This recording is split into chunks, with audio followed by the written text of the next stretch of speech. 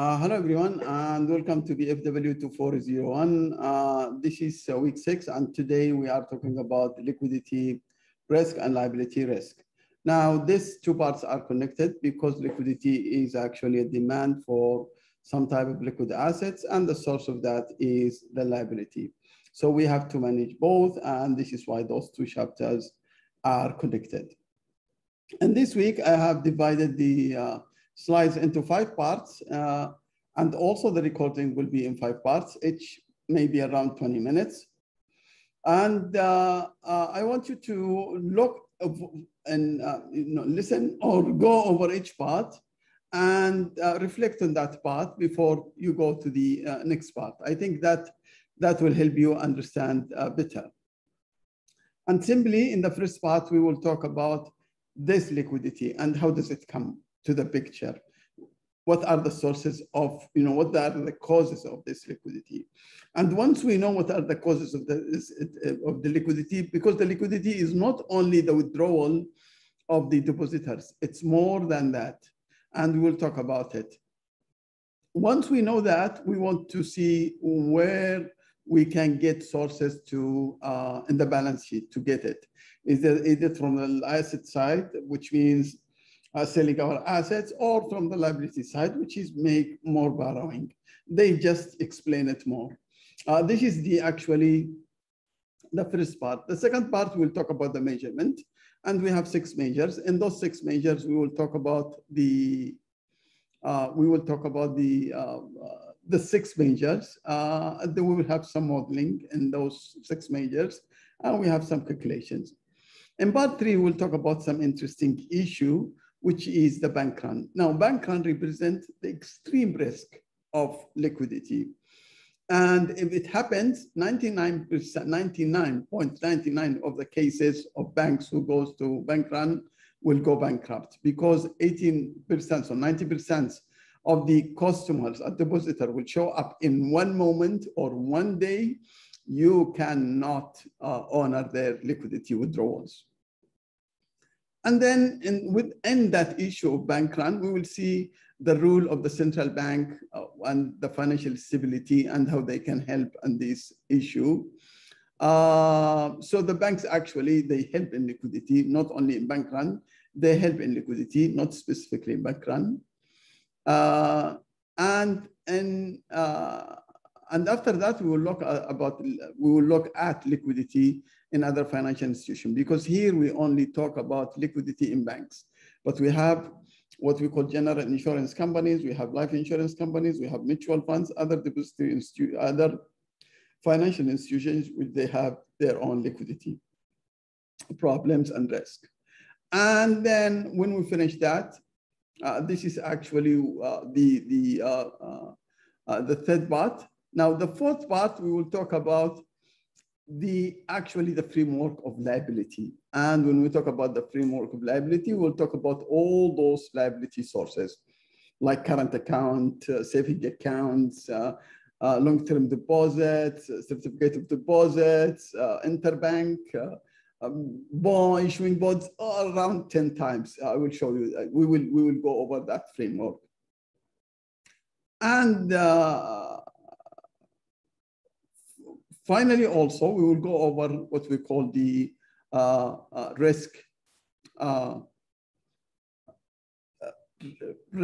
and cost of sources of those liquidity, because we have so many types of liquidity, so many types of liability when we finance our liquidity. And those types, some of them are cheap, but they have less withdrawal risk. And some of them more expensive, but they have less withdrawal risk. So there is here, we come back to the issue of the trade-off. So, but our trade-off in this case is risk withdrawal against the cost of the source of that liability. This is the whole thing we will finish, and I think we will go over it in a reasonable time. Let me now go over part 1. So this is part 1.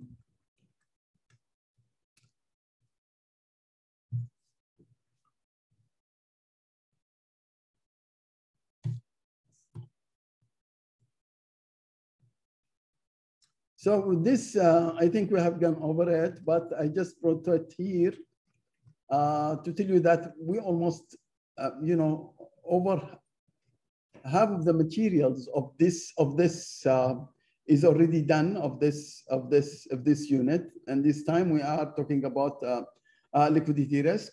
We have only the single loan risk, portfolio risk, and market risk. We are done with those risks. All this line is done. I will just have one chapter here and one chapter here, and actually we are done. Now, when we talk about liquidity, in terms of the learning objective, we are satisfying the learning objective number 1 of this unit, which is identifying the risk of a bank. And also we are talking about the asset and liability management of the balance sheet of the bank, which is learning objective number 3. Now, having said that, let me just move to the learning objective of this week. So in this week, as I said, we want to know the liquidity and its sources. In other words, we will know the causes of liquidity, and then when we want to manage it, we can sell some of our assets, and this is a new term. If we sell some of our assets, we use our stored liquidity, or we can borrow, and in this case, we have another new term called purchased liquidity. But also we want to know how the liquidity risk comes. It comes from the asset side and liability side. So it's not only from the depositors' withdrawals. We have some other sources and some other causes, which we will touch on it in a minute. Then we will measure depository institution liquidity risk and determine its liquidity need. And there's something called when we measure what we call the deposit withdrawals and deposit additions, and there's something called deposit drain. Now, also we'll touch on the importance of liquidity in any financial institution. It's very important to manage that one in depository institutions. As I said, we will talk about what these the bank run, which is the extreme issue of liquidity and extreme risk. And then we will see how the central bank, here we talk about Reserve Bank of Australia, but it applies to central bank, how they can help in these issues. And then also our lending objective here is to know how this liquidity can be crystallized in life insurance companies, general insurance, and managed funds. Now, let me go to, this is introduction, which is liquidity actually is a fact of life for any financial institutions. If we open this business, we always receive deposits and we have withdrawals, and the liquidity is part of our life and daily life in a bank. Now, the worst, as I told you, the liquidity is, it could be the bank run. And then when it comes to the bank run, we can actually go to insolvency. Now, the global financial crisis in 2008 actually was a liquidity problem. It started when Lehman Brothers were not able to honor the withdrawals of the default swaps with AIG and other issuers of this default swaps. And then it continues to the whole system. So there was actually, when it started, was liquidity, and the system was frozen because borrowing among banks and depositors from deposits from depositors and investors was actually zero and absent in those days around the financial crisis. A liquidity risk may result from asset sides or liability side, and it focuses on actually the exposure of the depository institution. Now, I already mentioned to you that the liquidity can come from the asset side. What does it mean? It is a loan commitment. So what is a loan commitment? A loan commitment is a promise to give a loan in the future. And you have to honor as a financial institution if you sign that loan, that contract to give a loan in the future. It could be after 1 year, 2 years, 3 years. It depends on the contract. So loan commitments actually is a source of a liquidity risk coming from the asset side, because if you give the loan will be in your asset. It will be an asset for you. Also, we have something, I don't know whether you have heard about it, which is line of credit to customers. Usually we give the LOC, so a company can apply to the bank and the bank will tell them, we will give you an LOC up to 1 million ringgit, for example, or $1 million. So I don't have to withdraw that money. But if there is an extreme stress on me as a corporation who is a customer to this bank, and my account is only, say, 500,000, and I issue a check for 1 million, the bank will honor that check and expense it and cash it, as long as, because I have this line of credit. Of course, I will cover this line of credit later on, but it's like a revolving loan. I don't withdraw it. It's not an asset, but it can be anytime withdrawal, depends on those corporations which you give them this line of credits. And you can give line of credits to so many corporations, there's so many customers, which inflate this number. So this is asset side. But it can come also from the, we have another issue, which is, this is another liquidity problem. When the interest rate goes up and you have to liquidate some of your assets, like bonds, you will liquidate that one.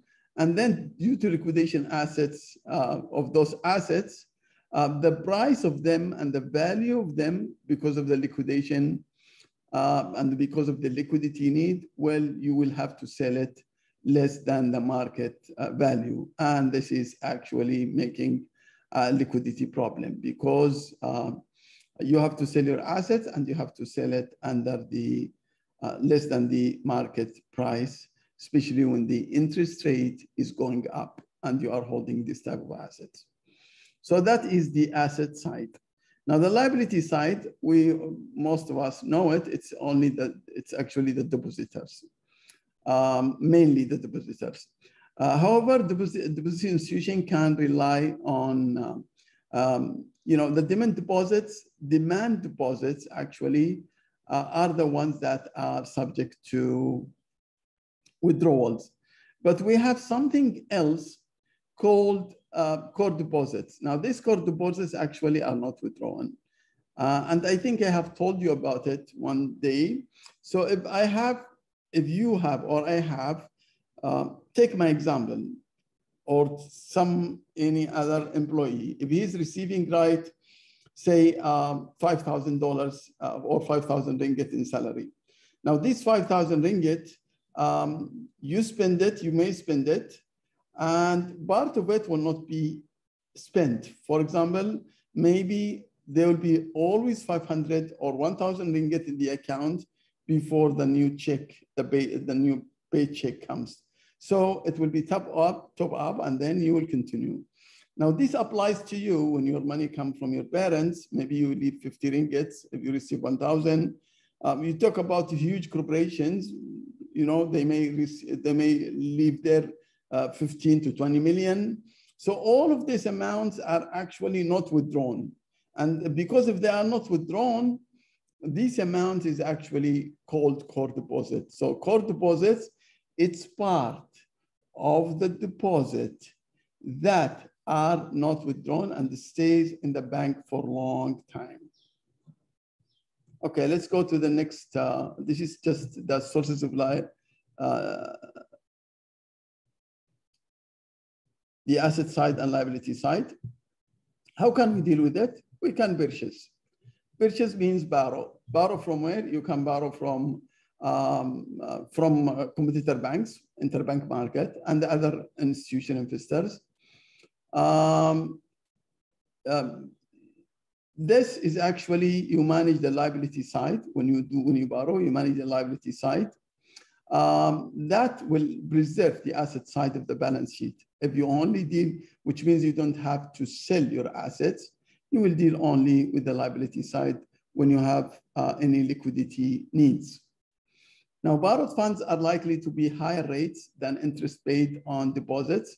That funds is to be borrowed at market rates, which means if you borrow from the central bank or if you borrow from interbank market, actually it's not like the amount you pay to your depositors, but it will be according to the market rate.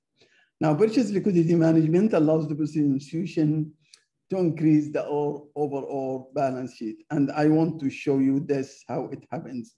Because when you have a liquidity problem and you finance it from liability, the size of the balance sheet will increase. Now let's talk about the stored liquidity. This is just selling my assets, which is liquidating my assets. In absence of reserve requirements, banks tend to hold excess reserve asset that is more than 6% of the total assets which held in cash. So we are talking about securities, like government securities. All of those is a very, very short-term securities which you can sell anytime, and it becomes like a cash. So we call it a cash assets. It's not cash, but cash assets where you can sell it, very fast. This is a very short term, like the government securities, and you can raise cash and solve liquidity. Downside of excess cash is you can have too much here of cash and cash assets like securities, but of course you will miss the investing in long-term assets that will give you higher return, because those cash and cash assets they give very, very low returns. Now decreases size, and this will decrease the size of the balance sheet, because this when you sell some of your assets, the size of the assets will decrease, and because you sell it, for example, to pay for depositors, so the depositors will decrease in the liability side, the asset will decrease in the asset side, and then the size of the balance sheet, of course, will decrease. Now, this is maybe a mind map. This is what I want you to understand. This is what happened every day in the bank. We have something called net deposit drain. Now, the net deposit drain is actually the deposit withdrawals minus the deposit additions. And this is actually in every day. Every day you can calculate how much is the net deposit drain. Now, if you, there is a risk of not having sufficient funds to meet payments, because you need to meet the unexpected changes in customer withdrawals. This is the liability side. And if you don't have enough cash, there is a problem. Or you can actually honor this, what we call loan drawdowns. The loan drawdowns is actually related to the loan commitments, and we call it the asset side.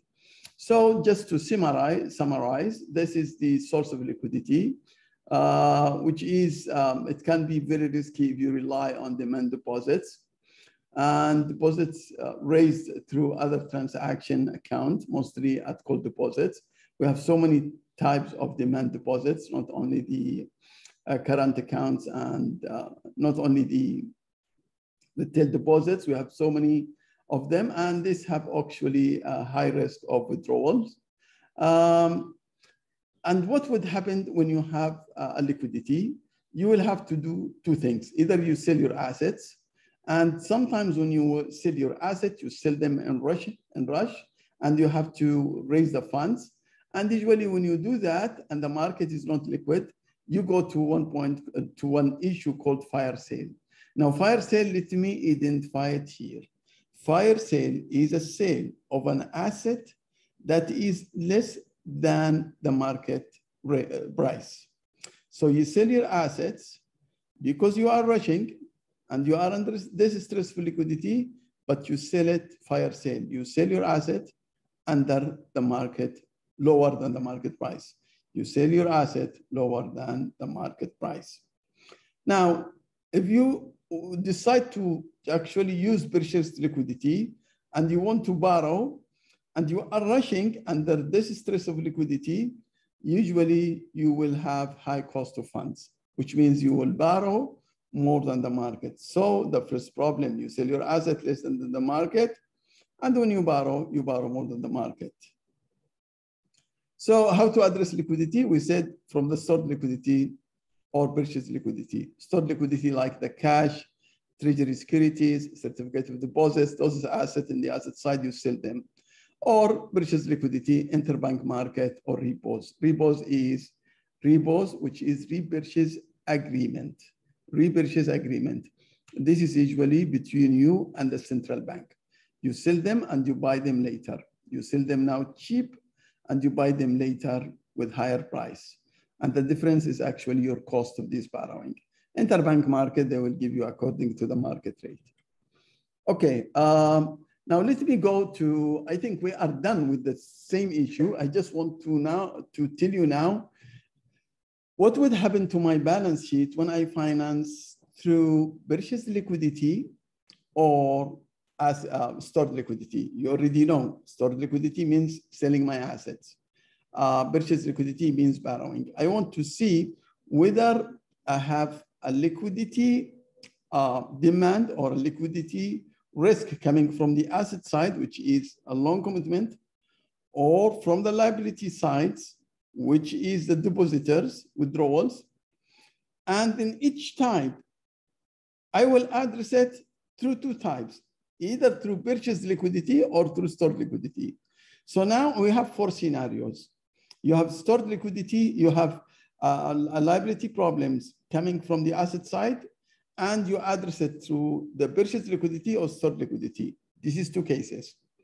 Or a case of purchase a liquidity risk coming from the liability side, which is a withdrawal of depositors.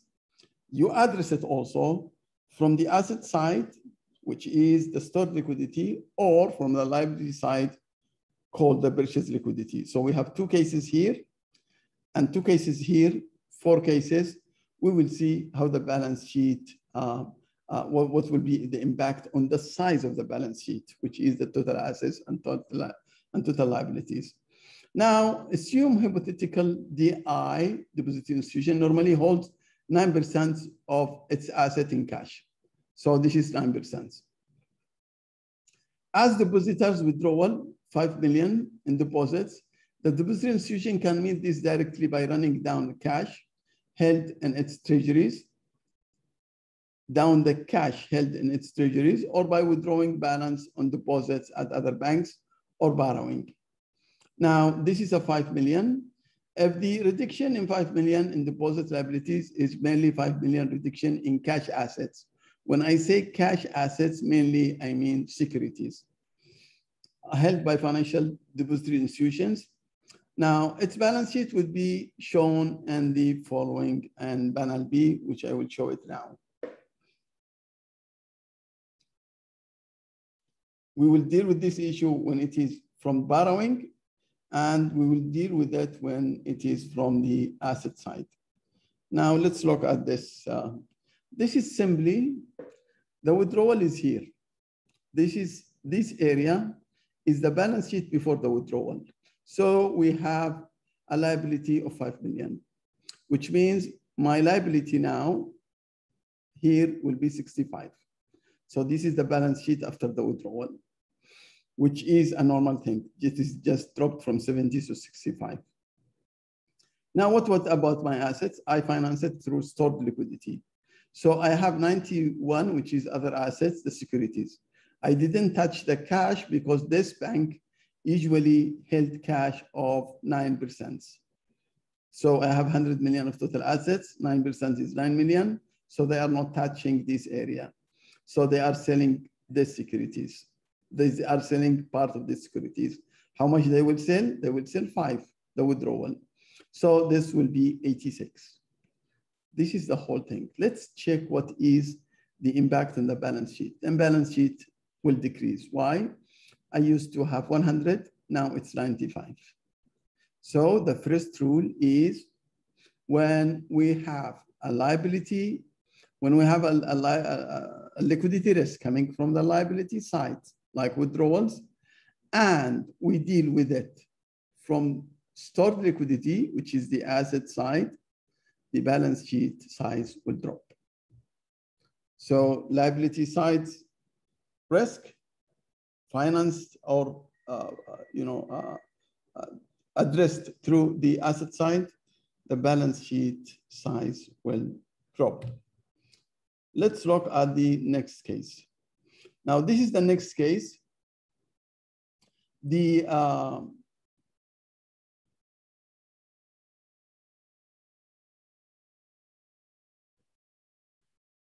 we have addressing liquidity risk from the liability side, which means now I have this 70, and this 70 is actually was dropped to 65 withdrawals. I don't touch the asset side. I keep it as it is. I go and touch the liability side, which means I go and withdraw. So I used to have the borrowed fund now is becoming, it was 10, now it becomes 15 because I borrowed 5. So if you look at this case, which is case 2, if you have a liability side, if you have a risk of, if you have a liquidity risk coming from the liability side, and they finance it from the liability side, which is the purchased liquidity, there will be no change on the size of the balance sheet. So this is 100, it stays 100, nothing. I just get rid of one borrower and bring another borrower. It's as simple as this. Now let's talk about the asset side. Now we talked about the liability side. Let's talk about the asset side. The asset side, we have this balance sheet of All Star Bank. This is the balance sheet before everything. But now we have a problem. The liquidity is not coming from the asset side. It's actually coming from the, it doesn't come from the liability side. It comes from the asset side. And let me remind you how it can come from the asset side, either through loan commitment or what we call LOC, line of credits. Now, this is actually coming through loan commitment. Let's see how it happens. So All Star Bank, largest customer, decided to exercise 15 million loan commitment, which means the asset side now will increase by 15. How I'm going to finance this one? I can finance it from the asset side, or I can finance it from the liability side. What will happen if I finance it from the asset side? So there will be no change because the loans was 105, it becomes now 120, and my securities used to be 50. Now I sold some of them and I paid to this loan, which is, I drop it by 15, 35. What is the impact on the balance sheet? Nothing, it's still 70. So the third case, when we have a liquidity risk coming from the asset side, and you finance it through the asset side, there will be no change. So just you get out of some assets called cash and bring some assets called loan. So what would happen if we finance it through the liability side? If you finance it through the liability side, sorry, the balance sheet will increase. So don't touch the asset side. I go and borrow. So somebody come and wants 15 million of loan. So I can now go and borrow 15. So my liabilities increased from 40 to 55, and my assets increased from 105 to 120. So the asset side, the balance sheet is increased. So the fourth rule, if we finance through the if we have a liquidity risk coming from the asset side and we finance it through liability, the balance sheet size will increase. So this is the 4 cases, and I'm done with part 1. Thank you very much. And I will see you in the second part.